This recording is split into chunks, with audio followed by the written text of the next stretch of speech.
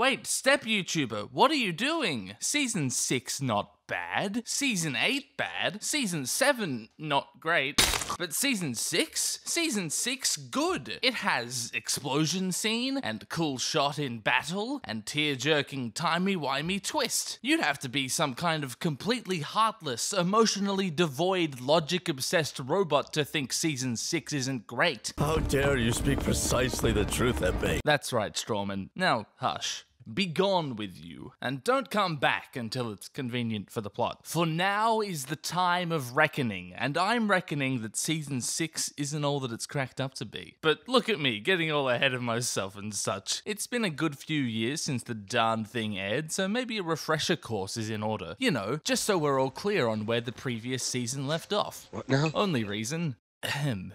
Season 5 kinda sucked, the one true king got well cucked, Jon Snow stabbed by Alliser. Miranda probably should have ducked, Ollie also can get fucked, that's Jaime fucking Lannister. Sunspear was completely droll, storytelling black hole, but at least Bronn pitched a semi. Cersei loses all control, has herself a lengthy stroll, where the fuck is Lena's Emmy? Jorah puts the dwarf in strife, Marge and Tommen's married life. Homeless guy delivers speech, small man captured on a beach. Arse cheek birthmark shaped like Dawn, it's all one big debacle. Varys fucking teleports, oysters, clams, and cockles. Aemon dies from being old, Barristan no longer bold, Peter's brain can't work in cold, so to the Boltons Sansa's sold. Arya's blind, I've lost my mind in the house of black and white. Mother Mole, Daddy's home, prepping for the long night. Lancel's large, dwarf heads, phantom twitch in Theon's crotch. Jon's in charge, Jon's dead, he did it all for the watch. Daughter dead, dragon dance, granny flayed, who told? Splattered head, Meryn Trant, understand? Too old. Little deer overcooked, major plot holes overlooked. Talk to the golden hand. Has anybody seen Bran? Oh god.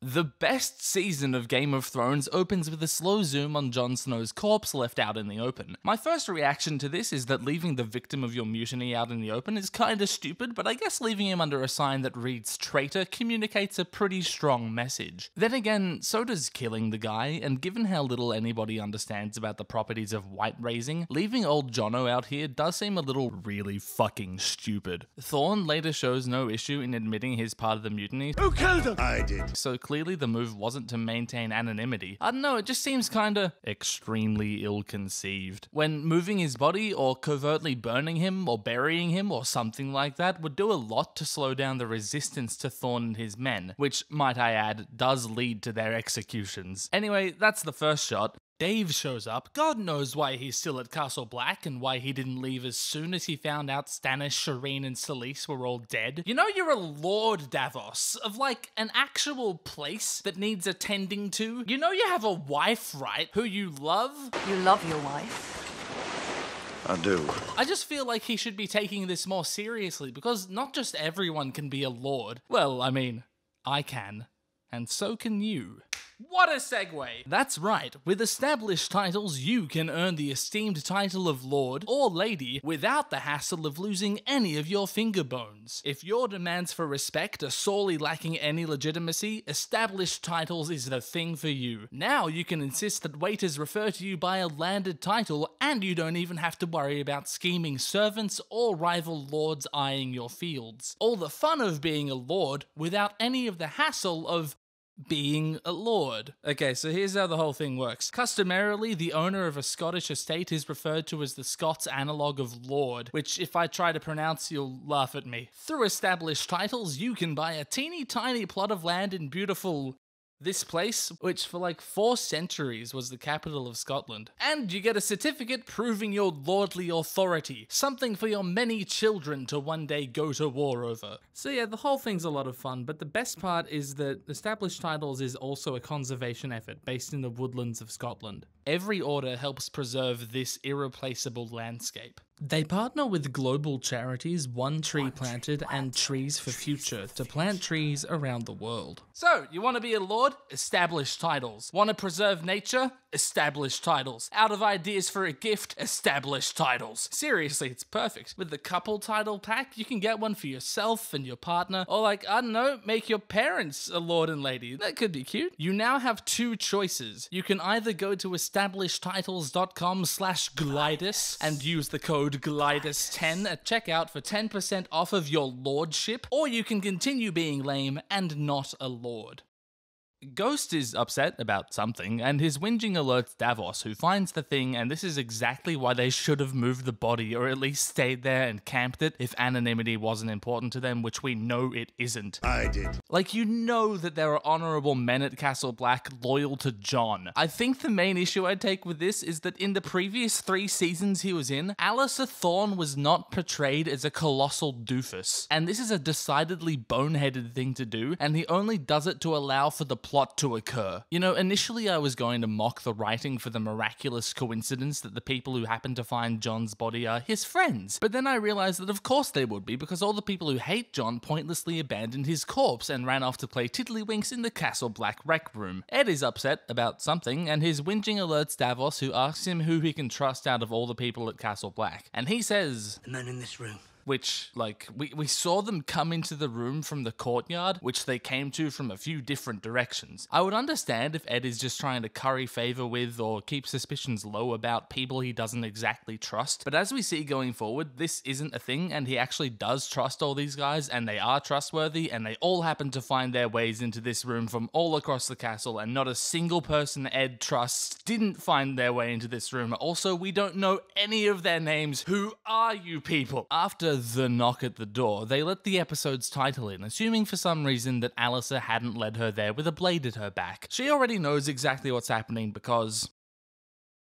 So Alliser flatly admits to murder, mutiny, and treason in front of a room mostly full of people who didn't want those things to happen. I did. He delivers a decent speech in justifying his crimes, but people should still be furious regardless of how drastic Jon's actions as Lord Commander were. I feel like an actual conflict here where Thorne forcibly seizes control of the castle would do a lot for legitimizing his coup, and to really light a burner under Ed's resistance. It would also make Alliser not just storming Davos's room later on more believable if a lot of his allies are killed or wounded in a battle here. But then the issue is that Alliser is the only person the audience knows in this room aside from Ollie, who is a child. So maybe instead of Ed and Davos both finding Jon, only one of them does, and the other is the voice for Jon in this conflict. Ed naffs off to fetch Tormund, making it out of Castle Black with ease, because it actually isn't the ruthless, impassioned, and wrathful Sir Alliser Thorne they're up against. It's the bumbling, lazy, inattentive Mr. Allister. You know, for the best season of Game of Thrones, it does start off a bit horrifically clumsy. I did. Let's see how the rest goes. Meanwhile, at the Castle of Winterfell, Ramsay grieves for Miranda, and if you've seen my big boy ranking video about this show, then you already know my thoughts on this scene. It is good, and in many ways it is also not bad. This series makes a point about villains not being straightforward. The villainous forces in Season 1, for example, Cersei, Peter, Miri, Alliser, Tywin, they all turn out to have understandable, human, and sometimes even noble motivations. Hell, this is the show that makes you feel upset when this little piece of shit gets murdered. So in amongst the diminishing quality of writing, it's satisfying and complicated and interesting when one of the most reprehensible characters exhibits a revealing, vulnerable, heartfelt moment. It's a return to form and a narratively effective way of deepening Ramsay's motivations. Unfortunately, after this gem of a scene and an outstanding gut punch of a line, "This is good meat.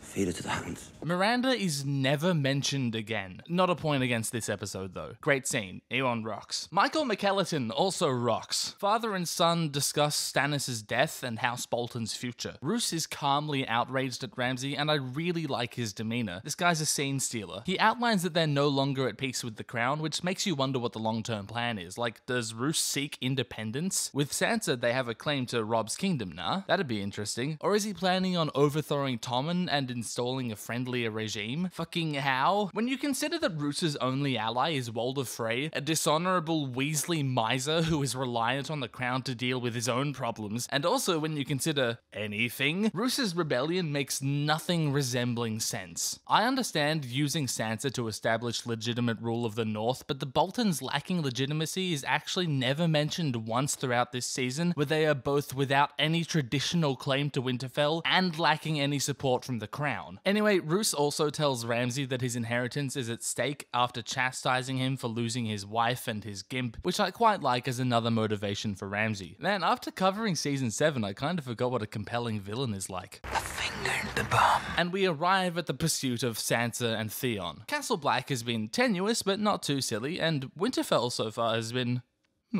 Overall, not an awful start to the season, but this scene is where Season 6 establishes itself as thoroughly piss-takeable. The ice-cold river is a good set piece at least. It makes sense that they would do this, and I'm not going to take issue with them not removing articles of clothing because you can literally hear the hounds getting closer.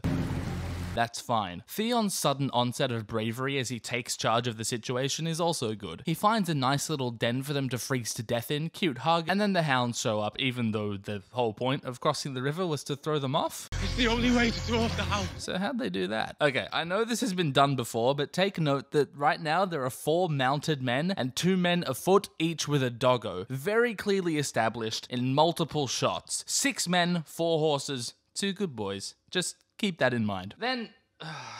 Then fucking Brienne shows up, and by this mere act, she has already undone what was one of the best written stories of Season 5. To elaborate, Brienne and Podrick failed miserably at keeping Arya safe, so they decide to spend Season 5 tailing Sansa, because of, you know, the thing with the lady. Over the course of the season, the audience is reminded that Brienne swore an oath to Catelyn, and that she had great love for Renly and seeks vengeance against Stannis for his death. 2 separate things that are of utmost importance to her.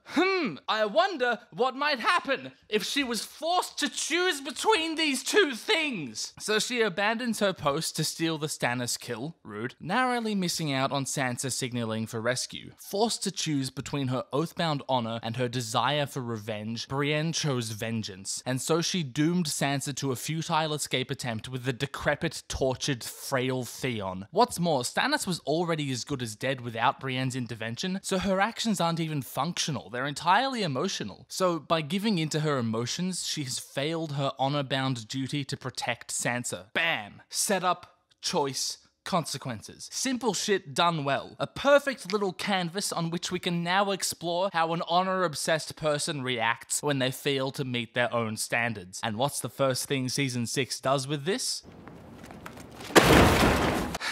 There's not even an admission of fault. By the time this scene is over, Brienne's dilemma might as well have not happened at all. Cake had, cake eaten. And look, a hero can wrangle their way out of an awful dilemma and tick both boxes, sure. I choose both. But without any semblance of growth or struggle to do so, betrays exactly how little attention and care is being given to a character. You're the worst character ever, Tally. Brienne chose to kill Stannis, but the writers needed someone to save Sansa and Theon, so she did that too, regardless of how much that ruins her story. When you have a character breaking not only the laws of physics, but also their own story just to help the plot out of the hole you wrote it into, you have fucked up. I'm gonna go ahead and say that Brienne finding Sansa in the wild for the 2nd time now is downright fucking miraculous. At this point, there's no doubt that she has quest markers. How did she even know that Sansa was attempting an escape, having missed the candle? That was the whole point! Okay, here's how you fix this. If we're allowed to change the end of Season 5, have Brienne choose Sansa instead of Stannis. It's pretty simple, because that's the story you run with anyway going forward. You completely ignore the Stannis thing. And Ramsay can kill Stannis, or he can live into Season 6 and later be brought to justice by Brienne or Roose. There's plenty of sensible options there. Or even like she can delegate Podrick to save Sansa while she goes off to seek vengeance. That'd be fun. And if we can't change Season 5, then just use the Ice River to throw off the hounds and buy them time to gain the lead, which you already did, and make it a Theon-centered escape attempt. So not only did they ruin Brienne's story, it was also completely pointless. Aren't you glad we're doing this instead of Maribold and Nimble Dick and Stoneheart? So that's Brienne's character assassinated, but if you thought we were done with this scene, I've got some news for you. Let's think about Theon and how he reacts to Brienne and Podrick arriving and killing Ramsay's men. Keep in mind that he has no clue who these people are. And sure, Sansa has met them before, but he doesn't know that. To Theon, Brienne and Podrick are 2 complete strangers who came out of nowhere to murder Ramsay's men. Exactly this has happened before. In Season 3, when Ramsay himself, who Theon didn't really know, appeared from nowhere to save him. This was so so Ramsay could earn his trust, learn valuable information, and then continue to torture him. This is incredibly traumatic for Theon. Here he is, 3 years later, put in what amounts to basically the exact same situation. And what does he do? What has he learnt from his past? What does he do to protect Sansa, his last connection to his surrogate family, his only hope at redemption, for whom he has just risked freezing to death, being devoured by hounds, or a lifetime of horrendous torture? Well, after joining in the fight, he stands on the sideline, says nothing, and even encourages Sansa to accept Brienne. Ladies, gentlemen, this is a non-character. This is a prop the writers don't understand. This is something that used to be a person who is now a vacant vehicle for the plot. There is no Theon Greyjoy in this scene. If Theon Greyjoy were here, he would either express extreme distrust towards the strangers saving him, or fucking run the other way. We're fewer than 20 minutes into season 6, and 2 of the previous season's most promising characters have been utterly pulverized under the weight of a plot that cannot hold itself up. Good going. Brienne kills one dude, gets knocked to the ground, kills another dude. Yeah. Kills the other dude who was just kind of watching. Pogdrick valiantly defeats his combatant. Theon picks up a sword that was definitely there the whole time and kills the 5th and final soldier. There were no more than that. Stop asking questions. And off-screen Sansa eats the hounds. She was hungry. This is nitpicky, but little gaps of continuity like this do contribute to a feeling of inauthenticity. Nitpicks are real and they do matter. You don't want nits, do you? If left unattended, they're gonna hatch into lice. Story lice. Anyway, after the fight, there's this cute little scene, and I quite rate Gwendolyn's acting here. And I vow that you shall always have a place by my hearth. Is this pledge like a common thing? Is Sansa somehow aware of the exact wording of what Kat said to Brienne 4 years ago, but not aware enough to know the whole thing? Meat and mead at my table. Meat and mead at my table. And Podrick knows it too. In season 2, it seemed like Catelyn was just kind of riffing about what her relationship with Brienne would be like. I don't know, it just seems like you retroactively lessened a previous moment just to cheaply enhance this one. Also, Brienne neglects to mention to Sansa that her sister is alive. Like, she talks about it in the next episode, but surely that'd be a fucking awesome way to end this scene. She also doesn't mention that she killed the one true king. So, that's that scene. Here's another one. Jaime returns to King's Landing with his daughter's corpse and not Bronn. Wonder where he went. And he didn't send word ahead of time. Like, birds move faster than ships, yeah? And I get that it's sensitive news that Cersei would take better in person, but it's also incredibly important diplomatic information. And letting her get her hopes up about seeing her daughter only to be met with this just seems cruel. The end result is a knockout performance though. Like, holy shit is Heedy incredible. Wow, if I had a nickel for every fantastically performed grieving scene in this episode, I'd have 2 nickels, which isn't a lot, but it's strange that it happened twice. Cersei tells Jaime the prophecy she's been living her entire life by, and he tells her that's stupid. Having lived the life he has, it's consistent characterization for Jaime to have this anti-prophecy, forge your own destiny kind of stance. Fuck prophecy. Fuck fate, fuck everyone who isn't us. So that's neat. This scene depicts a more vengeful Jaime who is passionately involved in his family, which is a logical development given that in the previous episode his daughter died in his arms. I deem this scene good. For some reason, we cut to Unella reading to Marjorie before Pope Francis steps in with a more gentle take on indoctrination. Midge wants to see Loras and understands that to get out of this bind, she has to play along with his silly ideas about being a good person. Given that the High Sparrow is a pivotal antagonist for basically 2 seasons of the show, and I haven't really had a chance to talk about him yet, I'm sure that there's a lot I could say about his character. Well, he's, I guess, he's old, and he's dogmatic, and he drastically slows the pace of anything he touches. Ugh. Speaking of drastically slowing the pace, did you know that only 25% of you are actually subscribed to my channel? Meanwhile, in the city of Dorne... Oh my fucking god. As vengeance for House Martell, I have decided to murder all of House Martell. With no given impetus, Doran is telling Ellaria base-level things about Oberyn over a year after his death on this random day, when there's probably more relevant things 2 humans would be discussing, such as the Martell-Lannister relations, for example. Fortunately for the show, these 2 actors are just wonderful to watch, even when given such vapid dialogue to work with. Your mother is a brilliant woman, you know that. Dude, didn't she just attempt to thwart the tentative peace you had established for your country in a comically haphazard way, for which you heavily chastised her? Dude, didn't you not so long ago threaten to execute this woman for her outlandish plan to start a fucking war out of vengeance? It just seems kinda dog shit writing to refer to said woman as brilliant. Doran Martell is barely a character in this show, and yet they still managed to undermine him. That can't be easy. Bravo. Tyene is here, but neither of her sisters are. That's strange. I wonder where they went. Doran's maester, who might be Calliote, hands him a thing about the stuff, and Alexander Siddig makes this face. Thank you so much. So Doran reads aloud that Myrcella dead, and Aereo Hotar, the seldom-spoken, halberd-wielding badass bodyguard who we spent the entire previous season expecting to do something cool, is taken out by a single stab from a little girl with no struggle. Ow! My expectations! Ilaria pulls a short dagger from her bracelet, which is kinda cool, but then she stabs Prince Dawn of Dawn with it, which is kinda not cool. Tyene retrieves her weapon and throws it at the maester, which I don't exactly get. Like, what's that gonna change, really? Maesters serve whoever holds a castle. You know how Lewin served Theon, and later on Walken served Sansa, and Pycelle serves like 5 different kings? Killing this guy is not gonna stop people from thinking this was a coup. And then there's every guard in the Water Garden standing completely still while all of this happens. Mondays, am I right? I get that Ilaria goes on about how Doran is out of touch with his people, but these are palace guards who are sworn to him, right? And Ilaria's last plot didn't seem to have any guards on side. How the fuck did she organize all these men to play along with her sparkling violent insurrection? This woman couldn't organize the capture of a useless teenager, and all these guys are suddenly on board with her murdering the prince and being in charge of Dawn. Fuck this scene and fuck this guy. Fuck this one guy in particular. Oberyn Martell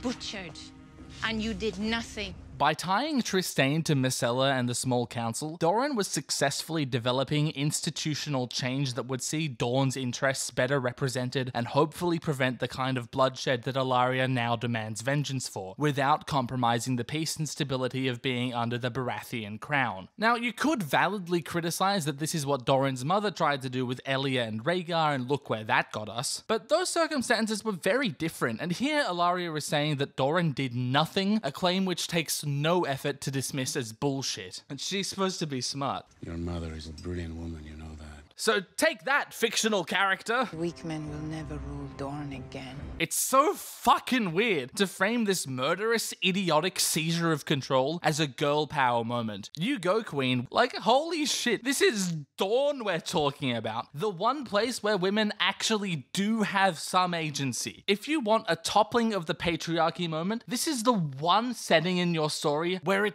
doesn't work. Okay, but if you thought that was stupid, which... come on, you did. Fucking check this out. Trystane is painting the eyes for Myrcella's corpse, which is cute, but then, oh, that's where they went. I'm just gonna play this shot of Nymeria and Oberyn standing on the pier as the ship Trystane, Jaime, and Myrcella are on leaves Dawn. Don't mind me, just B-roll, honestly. And now they're in King's Landing. You know, all this time I was working under the assumption that there were only 2 jetpacks in Westeros, but I don't see how the Snecks could have acquired one of them, so there must be a third one somewhere. Maybe Oberyn picked one up on his many travels. This poor boy who just lost the girl he loved gets dishonorably skewered by his cousin. Play the laugh track. I cannot believe they played this for jokes. So it's blisteringly obvious that these scenes were sloppily cobbled together to get Dawn as far away from the plot as conceivably possible due to the backlash from Season 5, which is why they're overflowing with nonsense and nonsense accessories. The only character anyone in the audience could have possibly had any investment in is Ilaria, who just cemented herself as a murderer and a twisted fucking psychopath. Over 10 million people watched this episode as it aired, and I can guarantee you that not a single one of them cried over Tristan Martell's death, except for those who think that Toby Sebastian is cute, which, yes. But if you close your eyes, does it almost feel... Meereen. With quite the shake-up at the end of Season 5, let's see what the writers want us to expect from this plot for Season 6. Because you have no cock. Oh, it's a dick joke. Thank goodness. I'd almost forgotten that Varys doesn't have male genitalia, and that is funny. Thanks for reminding me, incredibly complex character Tyrion Lannister, in this, the best season of Game of Thrones. What? No. There's a translation joke about baby consumption that shows how out of touch Tyrion is, hinting towards the Marine plot's main concern. How does a newly established, completely foreign, military-ish regime maintain peace and change the city's millennia-old way of life when it's confronted with both domestic unrest and international pressure? Pretty complicated issue for Game of Thrones to be tackling. Can't wait to see the discussion on this topic and the solutions they propose. Okay, now is when you play the clip that ironically undermines what I just said. Then follow it up with some outdated reference that mocks what the audience just saw. Yeah, that'll make them laugh. Now you do the static thing and move on to the next bit. Then there's this. Mhysa means mother in Valyrian. I know what Mhysa means. Now, before we get into it, I just want to emphasize that Tyrion and Varys are supposed to be two of the smartest characters in the show. Tyrion, born into the richest, most powerful family in Westeros, had a lord's education and continues to study all kinds of things well into his adulthood. While not fluent, he certainly has some grip on conversational Valyrian, enough to surely know basic common words, for example, those one might use to describe one's immediate family members. Varys spent much of his life on the eastern side of the Narrow Sea, and thus would be intimately familiar with the Valyrian language family. As we just saw, he is well spoken enough in High Valyrian to communicate with this random Myronese woman. You know who else is really familiar with High Valyrian? This lady, the blonde dragon person. Yeah, Daenerys, who has spent all but the very first moments of her life in Essos, confidently speaks Valyrian. Let's see what she thinks when first presented with the word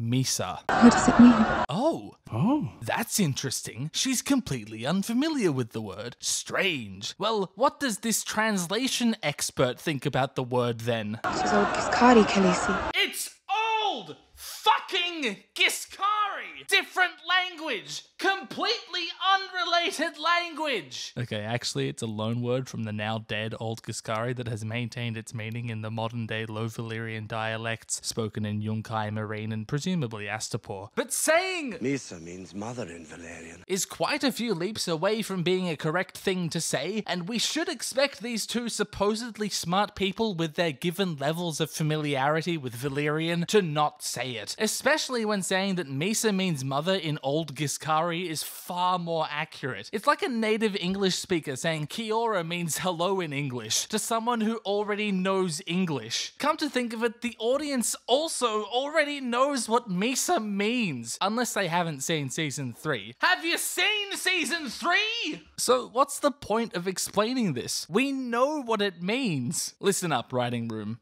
gentlemen, and oh, no ladies.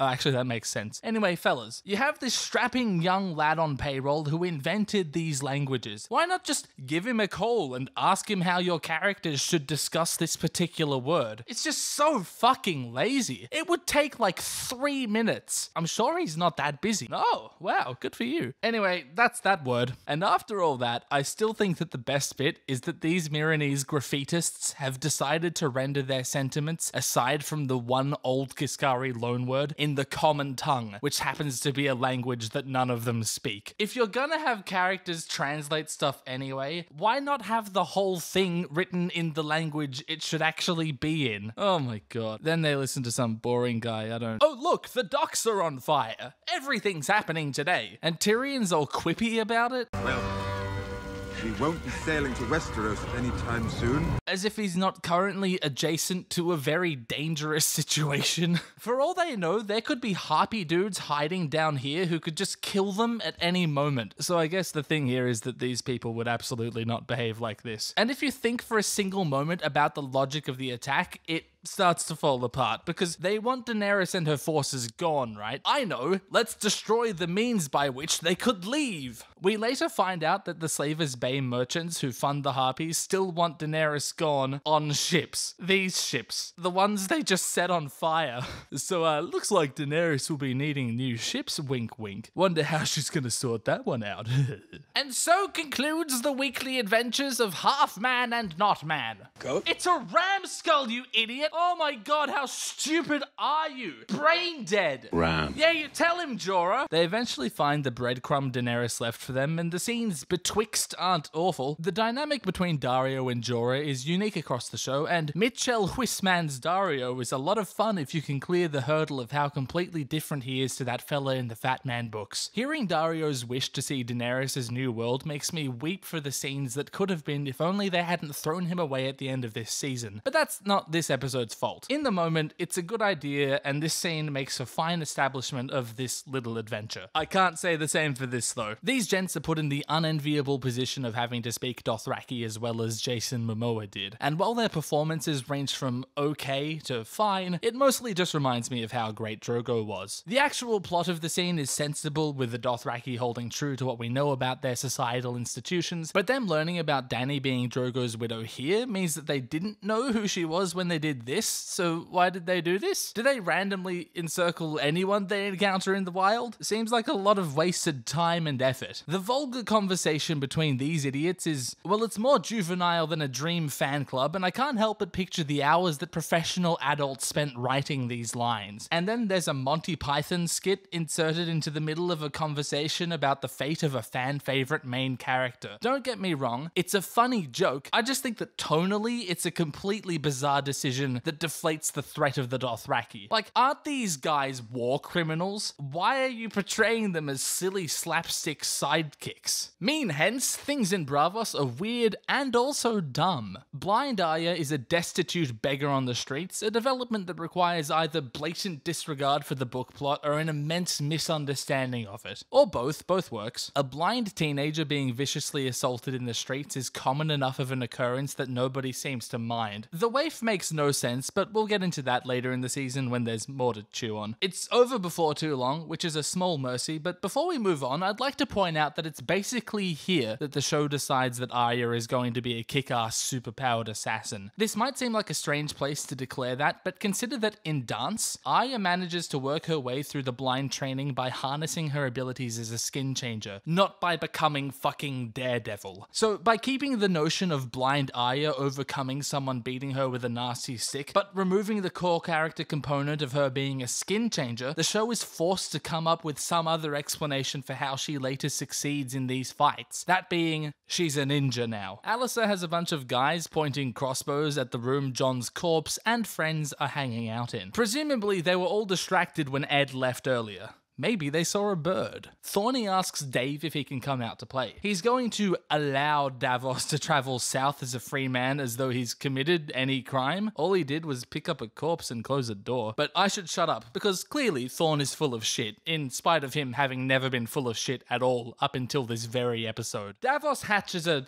sentence about the Red Woman maybe helping them somehow and vaguely alludes to her doing magic-y things. There's nothing wrong with an extreme circumstance forcing him to forget his disdain for magic to solve a problem. But there is something wrong with that problem being a guy he barely knew dying. People die all the time, Dave. Why is Jon so special? You learnt of Stannis' death last episode and you didn't. And also, so far as we know, Davos hasn't encountered the notion of resurrection ever, at all. Not a one time, nary a twice. So for him to assume that there's some possibility of indefinite article Scarlet Lady revibulating Jon Snow is just outlandish.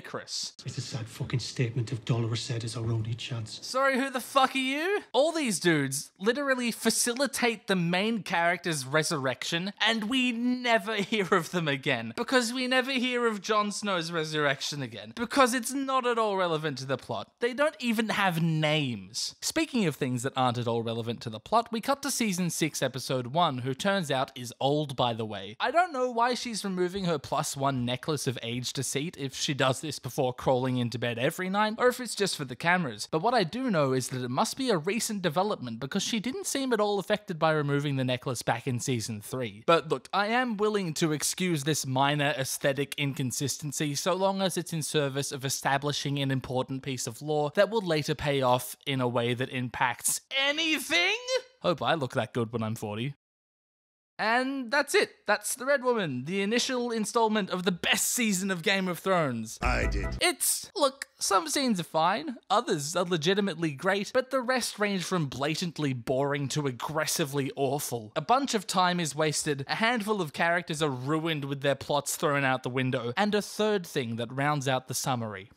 If this video gets more than 6 likes in the first minute, I'll do one for episode 2. This Glimbus train is about to acquire its 50,000th passenger, and to celebrate, we're gonna be doing a big honkin' stream where I talk about a whole mess of theories, like all the theories. If you want to submit a theory for discussion during that stream, you can do so using the Google form in the description below. So you should subscribe, really, truly, honestly, because we're not that far off the milestone. Then go ahead and follow me on Twitter and join the Discord server and eat a piece of fruit as a healthy and delicious snack. I forgot to do the patron readout. We got Aglahir, Org, Glanus, Hoverarm, Ingvald, Moremoths, QCWhiteBird, Samsoom, Shrimp3r JR, Simcoe, Stay78, STL Gooner, Waffl, and Ondy. Thank you all so much! So this is a message for everybody, which is to go and subscribe to Glanus's YouTube channel. Bye!